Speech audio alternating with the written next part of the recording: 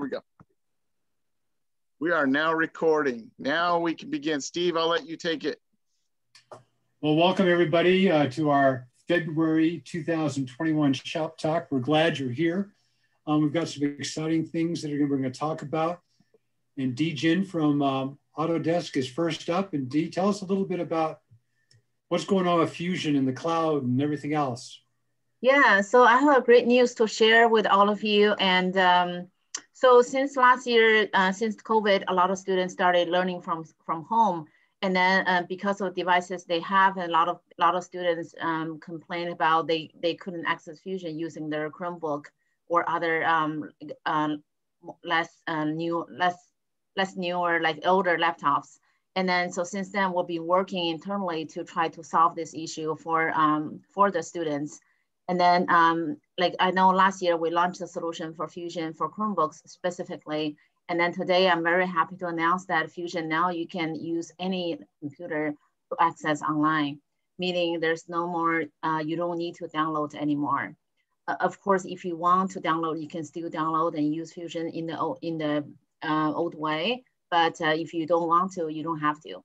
So any computer with the physical keyboard, meaning that exclude tablets and phones.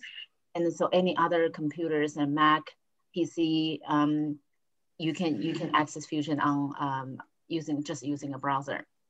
And then I'm going to put a link here in the chat. So this is a link you're going to access. You still need to have a verified education license.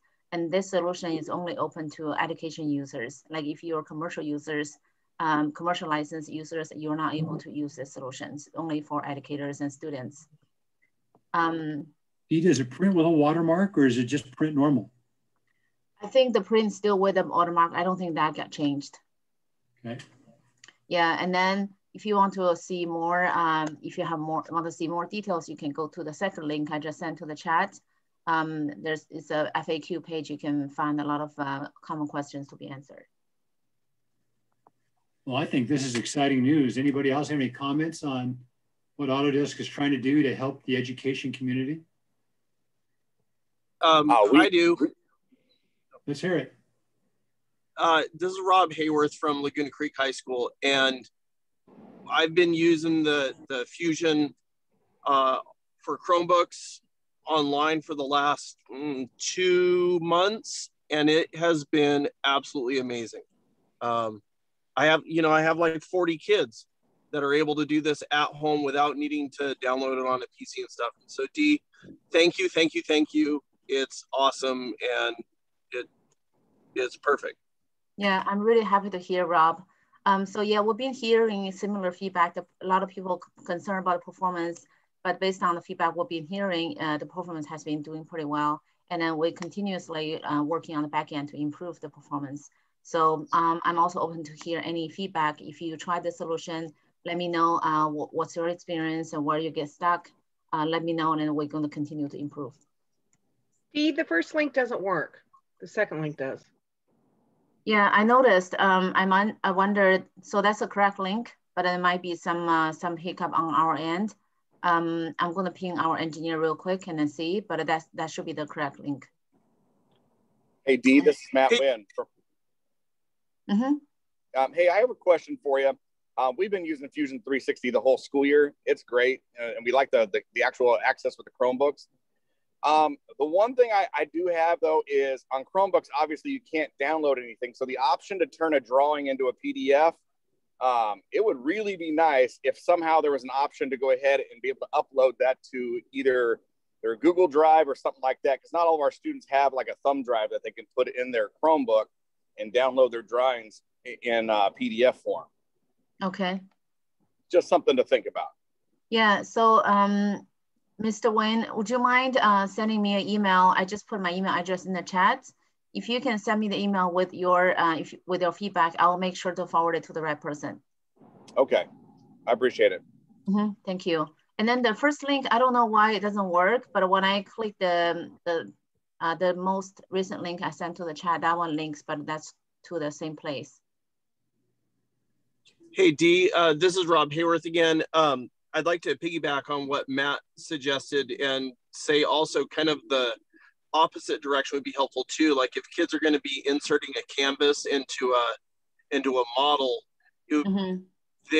it's quite a workaround to use the web portal to Fusion. You can do it that way, but it would be nice if that would then, if you did do insert a canvas, if it would give your Google Drive as an option. Okay. So Rob, I also need the same help for you to send me an email and then with what you just said. Is that okay? Will do. Yeah, thank you. I just want to make sure I capture your comment correctly. Okay. Thanks. So anybody else have any comments for Dee? Because I've got something I want to throw at you as well, Dee, but I want everybody else to comment. Faith, Alicia, Alex, anything? I've really appreciated all the support because I know before the Chromebook solution was there, I had a virtual machine that we were working off of and we got it working eventually. It took a lot of work, but now it's so awesome. So I really appreciate it. And now that it's available on all computers, it's just so nice that everyone has the same link. Yeah. Instead of just like some kids with Chromebooks, and then people with your own computer, you do this. So it's been really great. Thank you for your help. Yeah, great, Faith.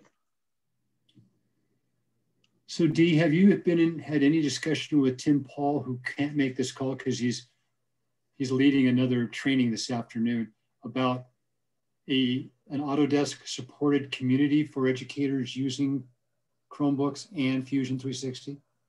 So he did give me a very brief heads up of what it was, but I don't have more details than what he just said. Okay. So for those of you on the call, Tim and I have been discussing offline, and he said that Dee's the one, she can throw around her weight and make things happen at Autodesk. But I think it'd be really cool if we had a moderated forum for teachers using Fusion on Chromebooks or whatever. And some of the workarounds that you've found as far as submitting drawings, turning them into PDFs, whatever, and lessons related to that. And so hopefully, I was hoping we could announce something today, but Tim he hasn't gotten enough traction yet with the Autodesk people. And so now that Dee's in the loop, I'm confident, Dee, that this is going to happen before the end of March. What do you think? I will. So Steve, I'm happy to support for the things you want to do, like always. But I will need a little bit more details. Maybe we can talk offline. Okay. Yeah. Like if you want to, if this is the right forum to talk about, what are you trying to achieve, and then who will be the people who will be participating in this session? Who else would you like to include in this meetings? Well, so just real fast, not to take up Randy's time here real fast, but as I have listened to these shop talks, and as almost as Faith has talked about the evolution of Fusion and working in Chromebooks, and different teachers have said, well, I do this, or I try this, or I bump, bump, bump. I think it'd be really cool, not just for our small group here in the greater Sacramento region, but what about nationwide or what have you? If we had a forum out there, we get ideas from people from, shall we say, the mountain states, or from the East Coast, or the Plains states. Everybody's got different ways of doing things. And so that's where, because I know Autodesk has forums for different products that you guys, different software products you guys have out there. What about one specifically for teachers who are using Chromebooks and Fusion, and some of the issues they run into, but also some of the successes they have? Oh, so the forum you were talking about here is more like discussion forum. It's not a live meeting. Correct. Discussion. Okay, I see what you mean. Well, okay. I just think everybody could benefit from it, and we could all learn together. Plus, it would help, I think, Autodesk and your engineers developing the software package. Yeah. Okay. So that's just my wild thought for February. Okay, let me circle this idea internally, and then we'll get back to you. Okay. And it would be a great way to upvote ideas like having the direct Google Drive link and things like that. Okay. Yeah, it'd be a place for a teacher could go to, regardless, and they're using Fusion in their classroom, or the community college or high school, and they can get some cool ideas and implement it, and makes their life so much easier, and it's so much better for the students too. Yeah, I see what I mean. Actually, this could be a more like Fusion forum for all educators. Correct. That's exactly what I'm looking for. Yeah. Okay. Well, with that said, Randy, let's rotate over to you now, because Randy shared something with me, oh gosh, 2 or 3 weeks ago about this simulator for machining, but he's got other simulators too that they're developing there in the program at American River College.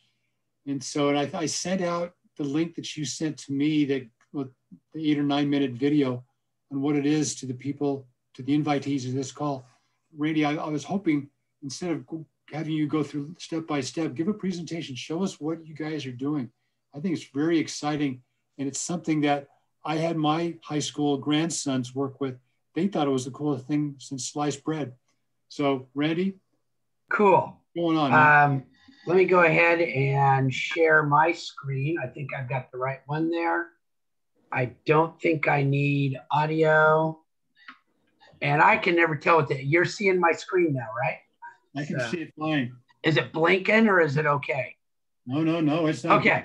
I'm not having a flashback, man. It looks great. Okay, so that's cool. So actually, let me go ahead and just put this link in the chat, because this is a live link now that we've got. Now, how do I get to the chat when I'm sharing my screen? Anybody know how to do that? Go to the top control panel, and there's 3 dots. I'm looking for, I don't even see the control panel. Oh, sometimes you have to take the cursor either all the way to the top of the screen and then it'll drop down, or all the way to the bottom of the screen, it'll pop up. All I see is your little window of you guys, and I see my screen up there. Oh, there it is. Got it. Okay. So down there and more chat. There we go. There we go. So there's that one. And let me give you the sharing link to this one too, so that you can get to all of our stuff if you want to. And what I'm hoping to do is just show you some cool stuff and then get your feedback. It's like, what do you want to do with it? What can we do? So we've got a group. Right now we've got 2 Unity programmers, 2 or 3 modelers. In the fall, we'll probably triple or quadruple that. We are recruiting any of you that have high school students that will be coming to community college. We want them in the design hub, and our understanding is we will be back to giving paid internships in the fall. So that's what we're hoping for. We need Unity programmers, but we're kind of doing a whole bunch of programming work. But the one that struck me first, or second actually, was our milling simulator, because I'm teaching the class. Alex is taking it, as a matter of fact, and it's a design class, and it's hard to design if you don't know how to make what you're designing.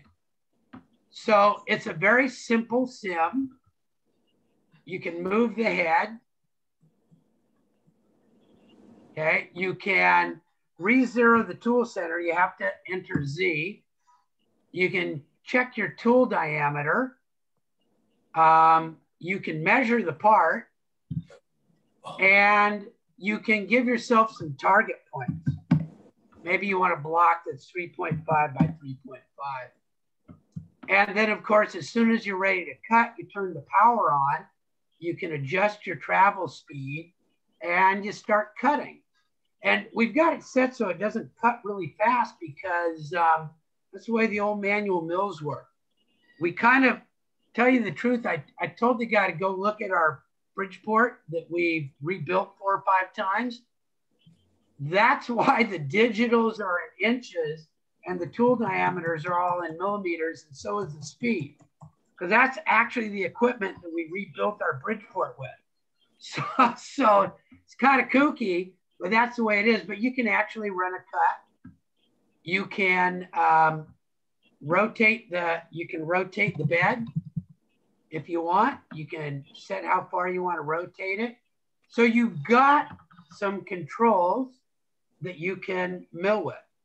And the idea, of course, is before you get a kid on a mill, they practice the thought process of running a mill, okay? And so this is available to you.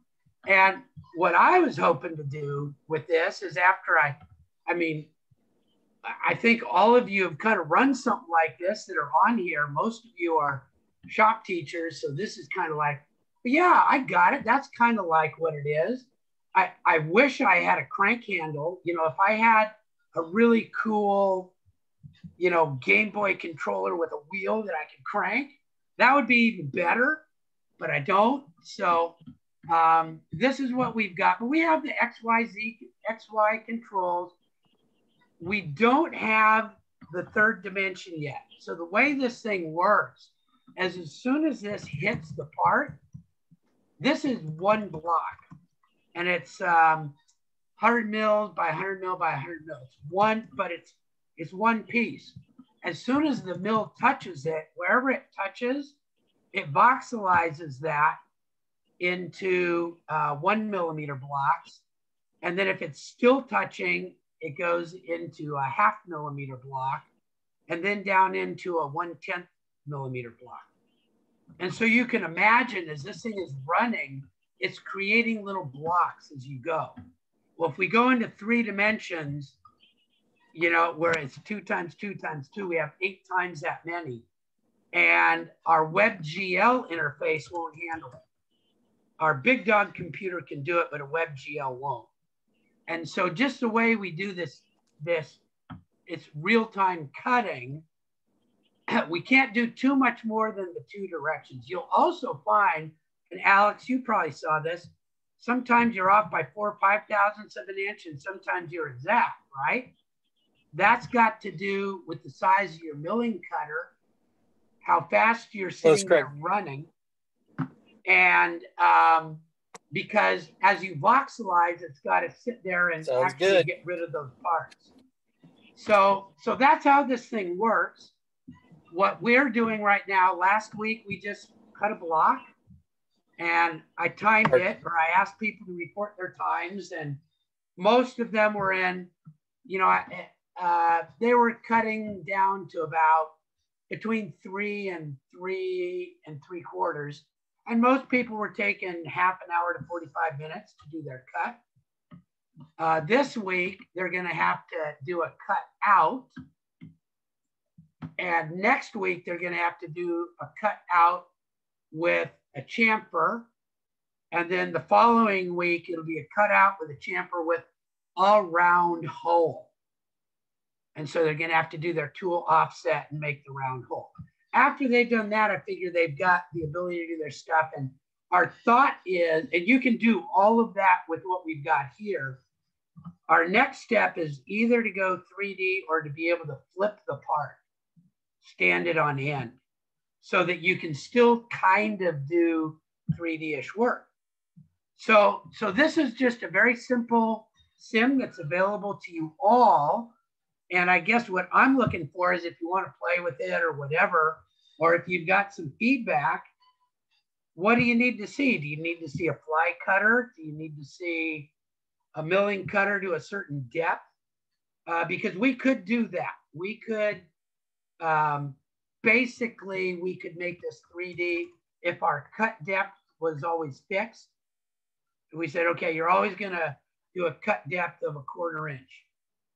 Then we could build this block out of 1/4 inch blocks and just say how many of those we're going through. So there's things that we could do, and we're just interested to hear how you would use it. You know, cut square things, cut chamfers. One of the first things that we've got to do is figure out how to re-zero the tool. So, you know, if you come over here, let me,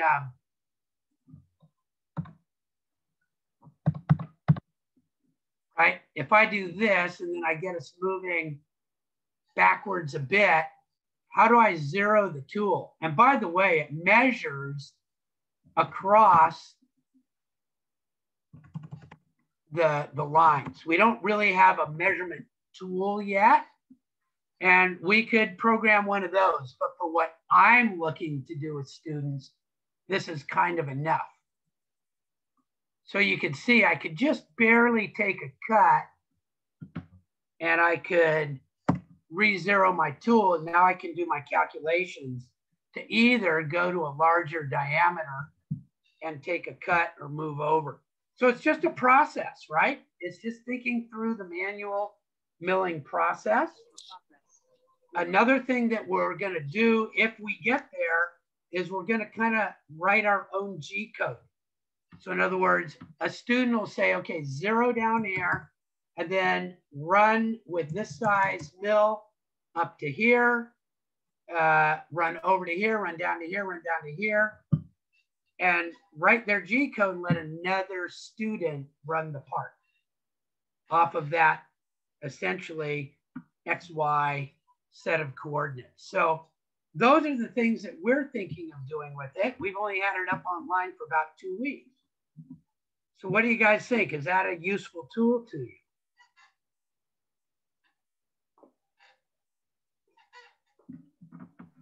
I know I'm going to use it. Cool, yeah. So I'm looking for the chat again. Oh, it's way over there. There we go. Okay, now I got the chat up. So you've all got the link, and you're welcome to use it. It's on WebGL, so it works on Windows, Mac, Linux, and Chromebook. It actually works on a phone too, but it's really hard. I don't think a kid can really do it on a phone. But it's WebGL. My phone, it didn't work that well. Yeah, so I think somebody could see it. Oh, and you can take a screen capture of what you've got. So this is what I have the students turn in. When they're done, just send me the screen capture of what their finished part was. And if they've measured it,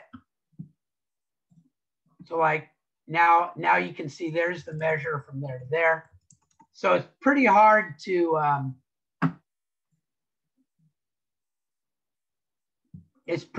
mess that up, right? You know exactly, if you know where it measures and you set your part up so that the key measurements come across those points, you can quickly and easily get these.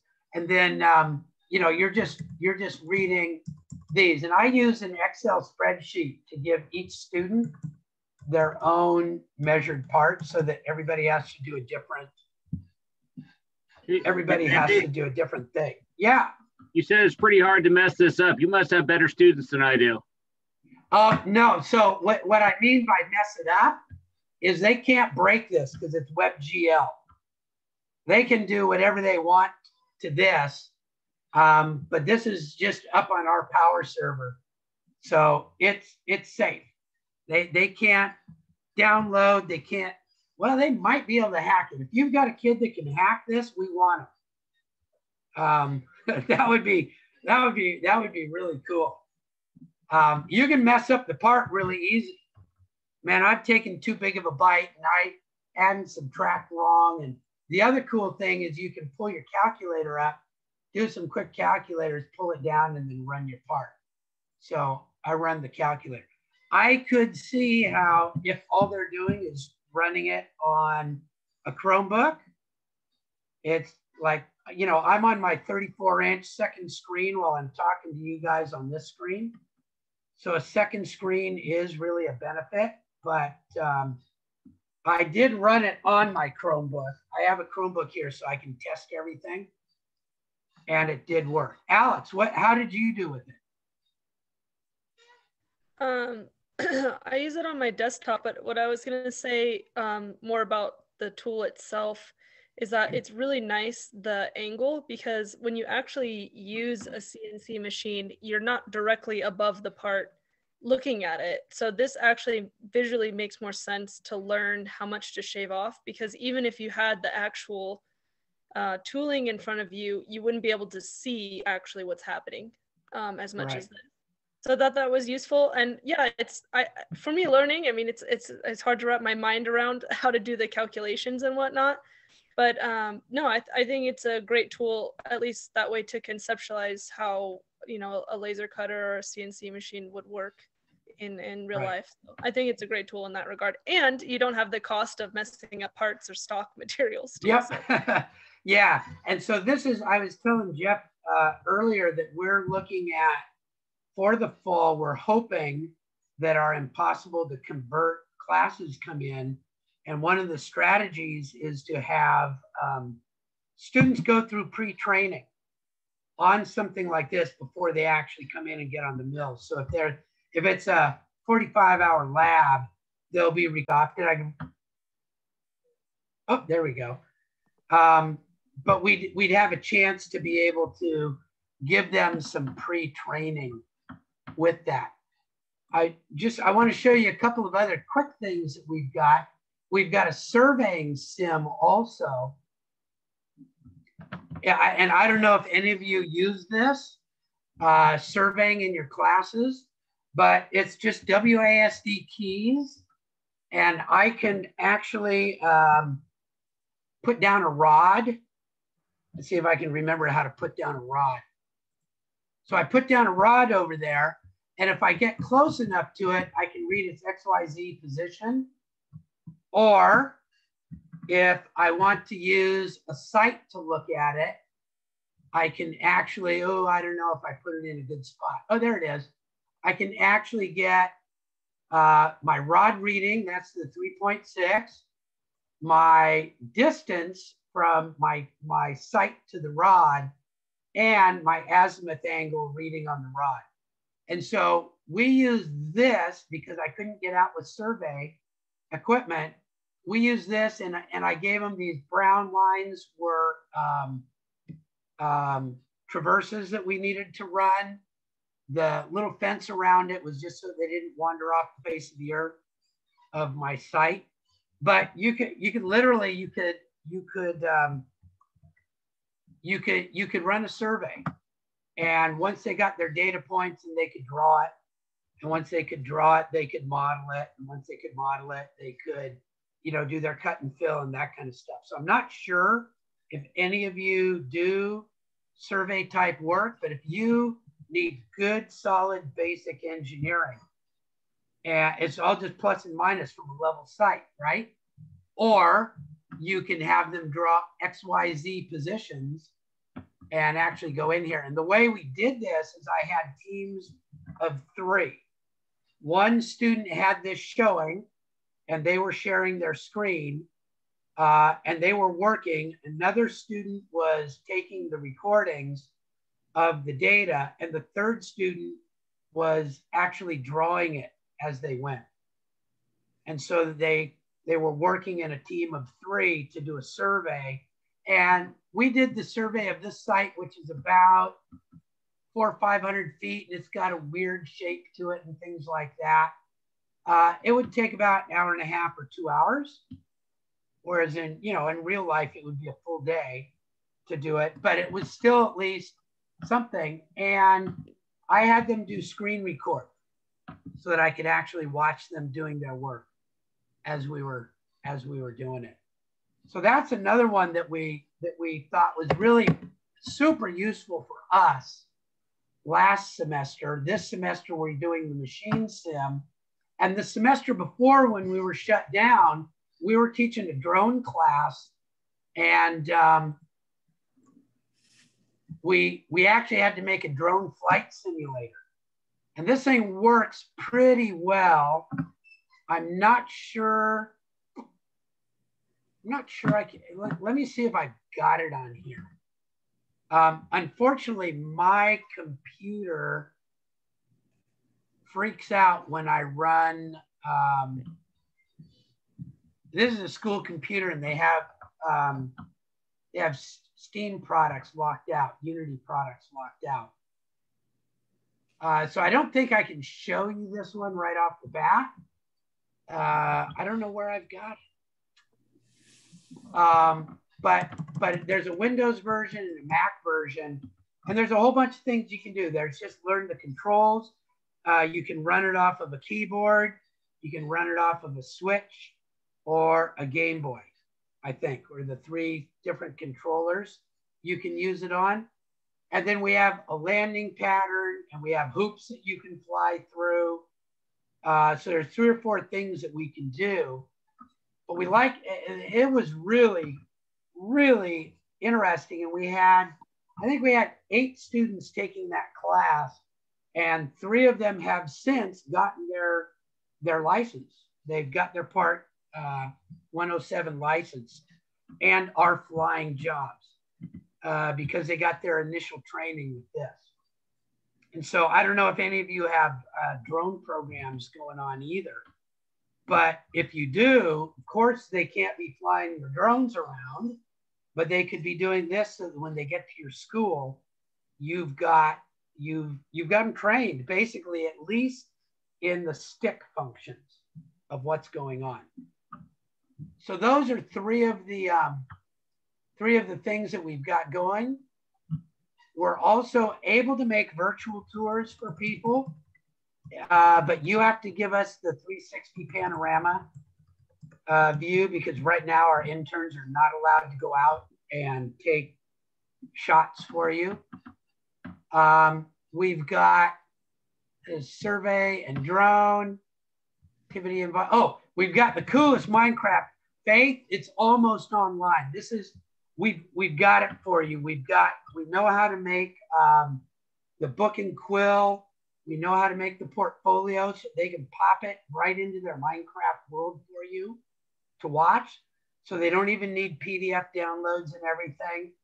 Our intern has, I think, 3 worlds that he's setting up for you to work. And so Faith is interested in doing this as part of our articulation. And it's pretty cool. If you look at it, we have a design process, we have the actual construction, and we have inspection. And in our academics, we only have 1 of them published right now. We have this cool Minecraft portfolio, how to make a portfolio in Minecraft. And then we've got the book and quill. We have to get those ones published up for us. So we've got this available probably in another 2 weeks. We'll have it fully up and running, where we have biomes for you and we've got all that kind of stuff. So that's another fun one we're doing.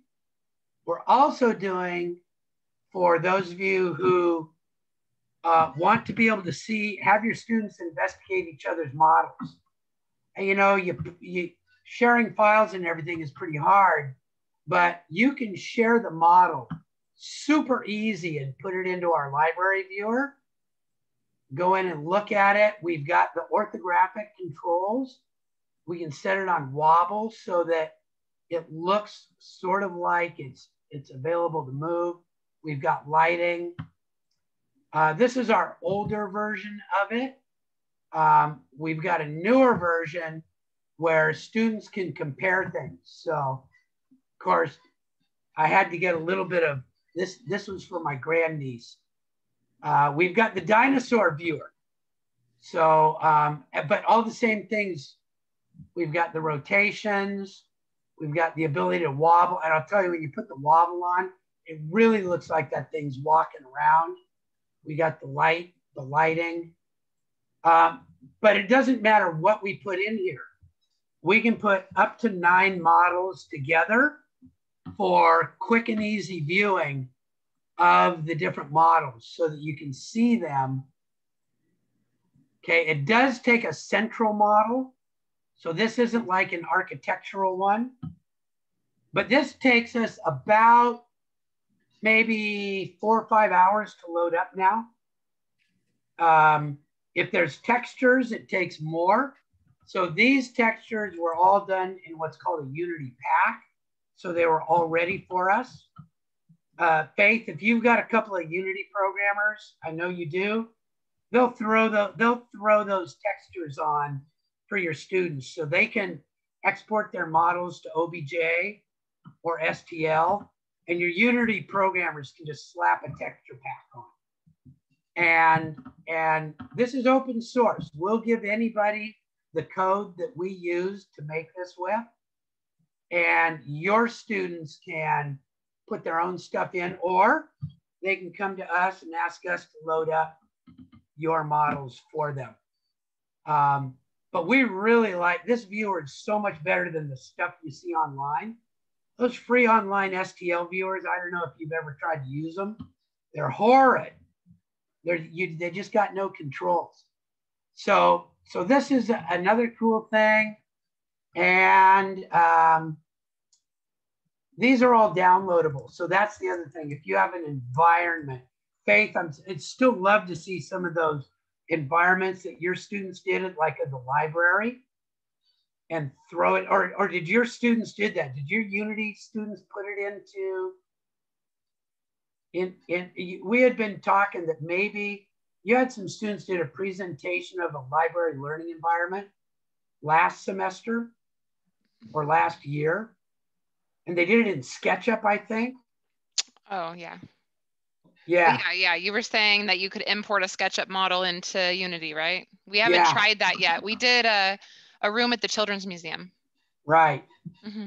So that would be really cool. Mm-hmm. So this one, and now these ones, we haven't exported these ones to a WebGL yet.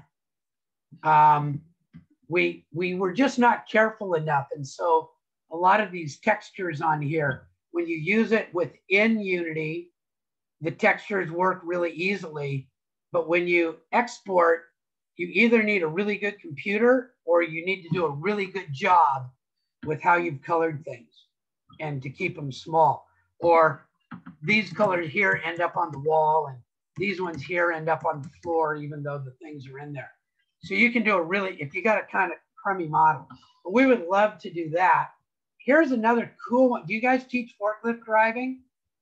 Any of you guys have forklift drivers at your thing? Well, so we're making a new space and we're concerned that a forklift driver is going to have a hard time getting in here. Hey, so Charlie. We made a training space.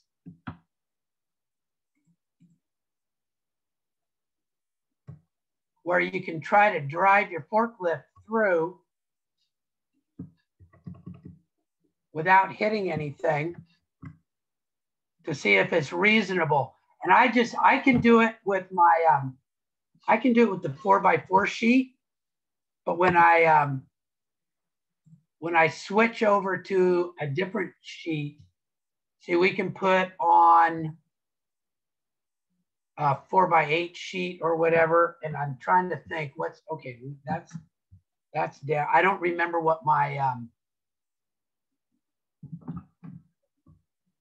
I'm trying to remember what my keys are to lift and lower the loads. So you're about to crash that forklift.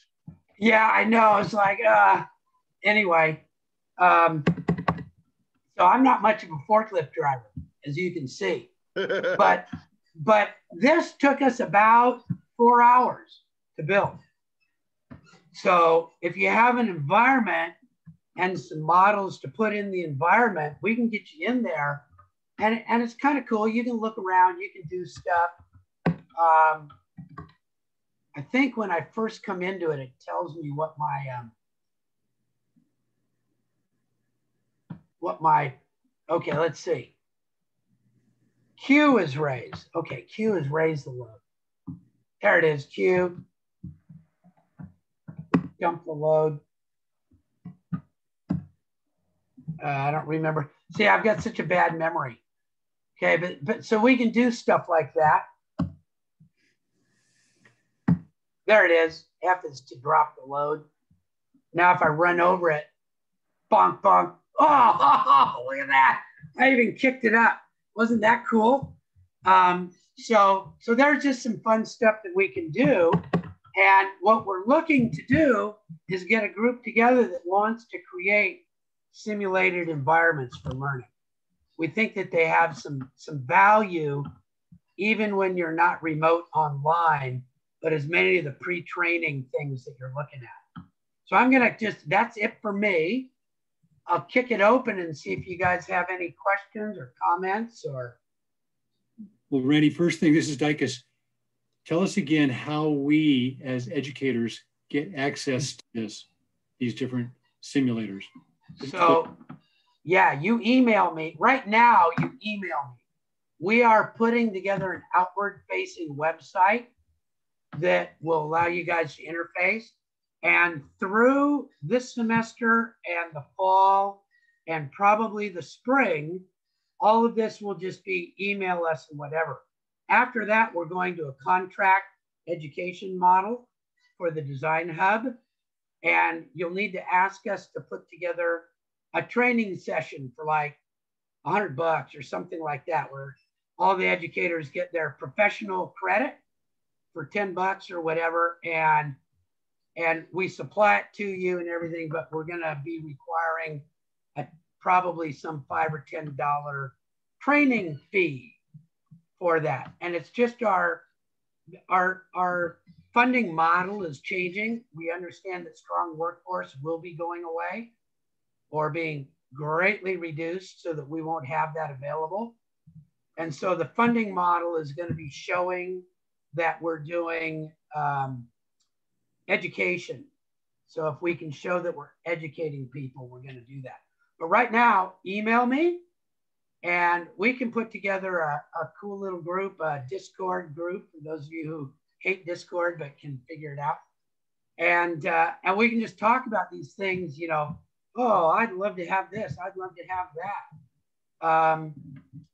Your biology teachers ought to just go wacko over this, right? We can put models of DNA in here, models of anything that's central. We're spinning the camera around the object.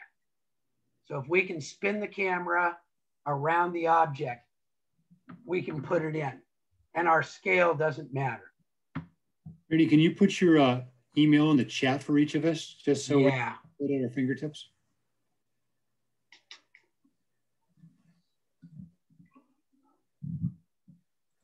So what is my...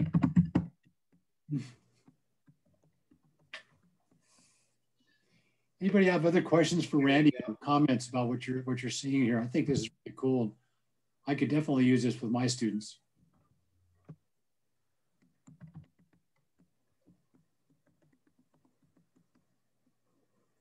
There we go.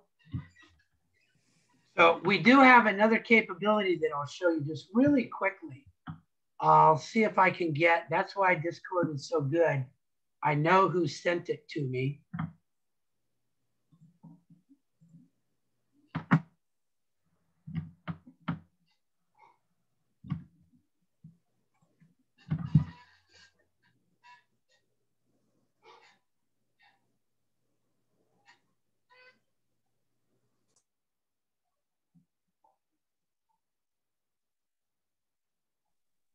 Randy, we can't hear it, but we can see it. Okay, well, hold on. So I shared it wrong. Let's see if I can share it correctly. All these different things share so differently. Share computer audio. There we go.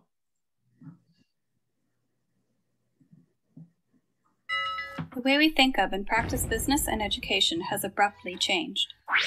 In a world increasingly dependent on virtual calls and webinars, how do we keep pace? How can hands-on learners thrive in a touchless environment? How can a business present a product when the product cannot be passed around the table? The Library Viewer is a solution to the disparity that exists for kinesthetic experience in a socially distant education and business environment. It is a three-dimensional object exploration simulator utilizing the Unity real-time development platform. With the Viewer, your hands-on learners can physically manipulate objects to grasp concepts in the way most natural to them, and it provides the students an equal opportunity to learn.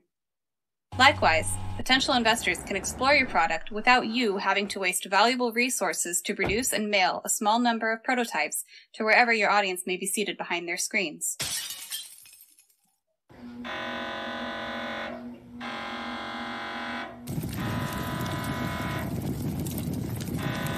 While other 3D viewers exist, They're typically designed with the experienced 3D modeler in mind, adept with a library of memorized hotkeys for the overwhelming possible commands that are ultimately unnecessary for the average user.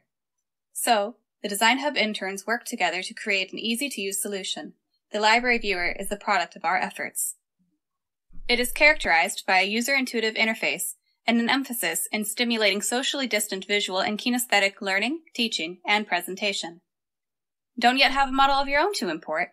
Design Hub provides optional supplementary and support services in 3D scanning, modeling, rigging, animating, printing, and painting. Demonstration of the library viewer is hosted on the Design Hub website to showcase a library of deliverables completed by Design Hub as examples of our products and services. Contact us today for more information about what we can do to help you and your audience succeed. Thank you.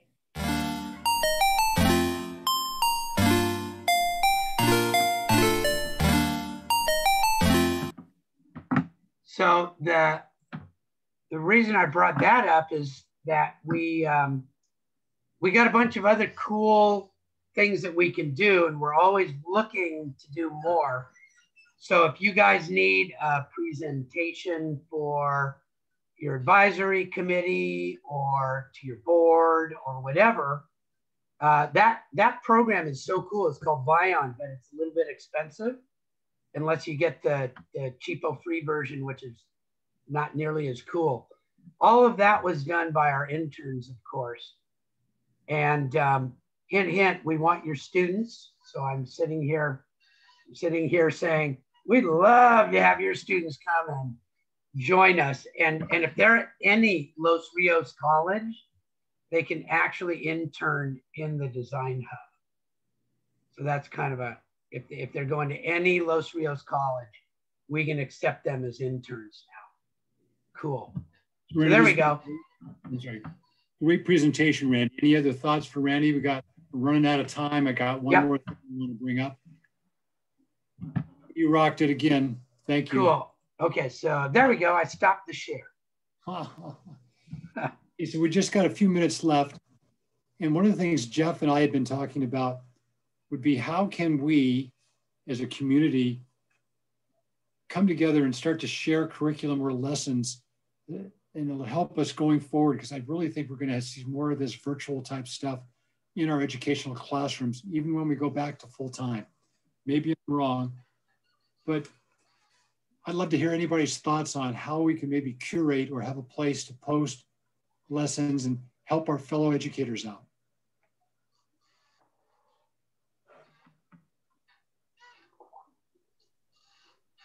Hey, Steve. Tell me, what do you think? I know one thing I'm doing is, like, for example, Monday I'm doing a virtual class. I have a high school student or middle school teacher coming up from Davis, and I'm going to teach a virtual class with my welding robot. So his ag engineering class is going to watch us run the robot, and then I'll be able to ask questions, do a virtual class. Maybe that's something we could do in partnership with classes, different subjects. Well, I think there's other people that aren't on this call, Dan, that might have an interest in seeing what you're doing. So if you could send me anything, I'll share it out to the group. And maybe we could have a presentation from you, or we could actually have people contact you directly if they're interested. But I think that's really cool.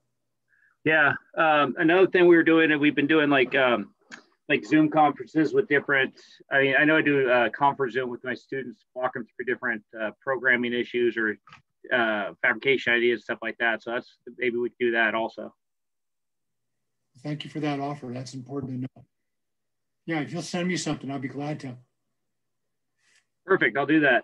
We'll something up. But any of the thoughts, do you think there's a need out there? Would it have helped you or help you going forward if you knew what other people were doing in certain lessons on certain types of things?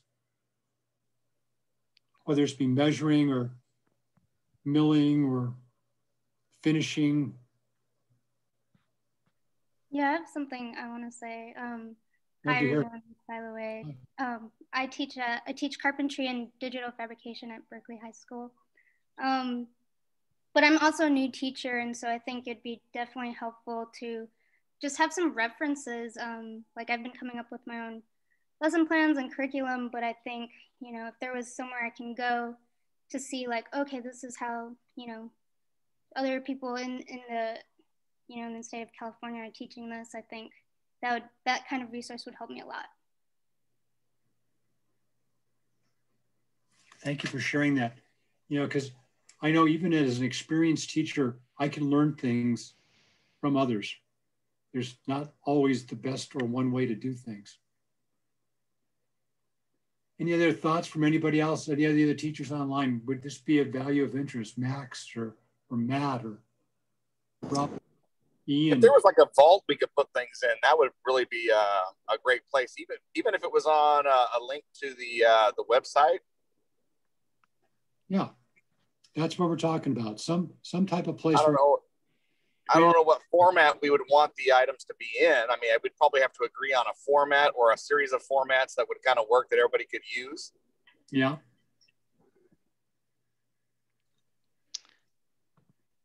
I think I've gotten my best ideas from like visiting with people when we've been at different events together, and then, or I visited other people's shops and seen their equipment, and just, you know, brainstorming live is a little, for me, is better, because it's sometimes when you get a vault of information, it's like overwhelming, and it doesn't necessarily include the tools that you have or have your style of how you do things. But I think like you kind of need that to get that conversation going, unless you happen to be in a meeting with somebody. So I think it depends on how it's organized, and like if it's got a lot of tags, so you can find what you need, like by tool, and then at least by tool, and then maybe by subject area. I don't know. We'd have to kind of figure out what the tags are so you can find the information you need. Yeah, I'd agree. How is it searchable, and tags on content? And like, let's say we had a 3D printer, like what are the 5 things you do to teach kids to use the tool, you know, and like from being easy to hard, and like the laser cutter, what's like the 5 projects you'd use to get them ramped up on that tool? Or even maintenance on each of those tools. Maintenance. Yeah, and like usage 101, so they don't break it, you know, and signage for reminders of how to use the tool, all that kind of stuff are things that are on my list that I haven't done yet. So I do think that once we get back to quote unquote normal, it would be nice to revisit shop visitations on, say, Saturdays. Once again, we did that before it all went in the toilet, and that was really valuable. I agree with you. I'm with Faith on that one too, and you as well, Rob. I learned so much for just seeing other people's shops and how it's laid out, or their workspace, or what have you. And all their projects lying around. Lying around, going up and seeing what Dan Turner's doing with all the stuff lying around up there. It's really cool. Any other thoughts? We're almost at the bottom of the hour. And the amazing new CTE building at Folsom High School we want to showcase. You'll be there all day, Saturday. Would there be a way to, well, when do you think that could be open so we can actually go through and see it? When our school's open. And who knows when that's going to be. Every district is different. It's amazing. Fingers crossed that it'll be next month. Yeah, and it could happen. I mean, just across the county line, you got shops that are open right now. Randy can create a virtual tour. Well, that's what I was thinking. All we need is a model, right? That's right. As a matter of fact, if they have a Revit model, Revit goes into Unity pretty easily, and depending on how well they've done their textures and stuff, you can do a walkthrough pretty quick. Alicia, do you think your architects who put that together would share their Revit? I don't see why not. And I know the site has already done things. Tyler has done things, and they've got movies and other stuff already. So yeah, I have a video I received from our architect yesterday on the new building. for the advisory committee meeting. So I can check on that and see. Yeah, and so it'd be a great thing to share with the junior high kids that are signing up for classes for next fall. And it is cool to be able to walk around in it yourself. On the videos, you're always stuck with what the architect wants to show you. Right. And you don't get to walk around and see the parts you want to see. Right. Whereas if we put it into a sim environment, they can just kind of like cruise around. And we had one guy do that for our new building, and he goes, all the exit signs are in the wrong spot. Yeah. And so, but he caught it in design and was able to get all the electrical and everything for the exit signs being in the right spot. So it can be really cool to walk around in it. Yeah, in the video we saw for the new building, there's drinking fountains we saw, which with COVID, we can't have drinking fountains anymore. So that's going to replace. I mean, the plumbing and everything is there, but. Exciting stuff. Any other parting thoughts anybody's got? Anything they want to share before we ring off? Because I got one last question for the group.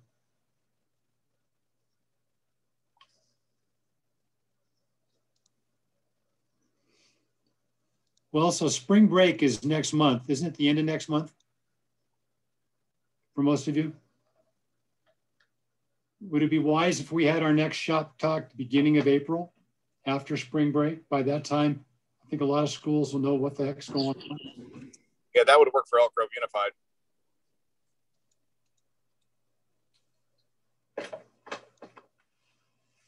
Any other thoughts on when we should get together again or what you'd like to see?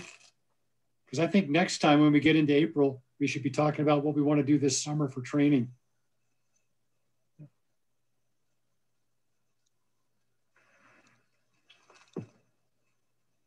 Boy, this is almost like my zero period class. Nobody talks. Folsom Cordova. We have our. Go ahead. Folsom Cordova out through the 5th. Unified has theirs coming up.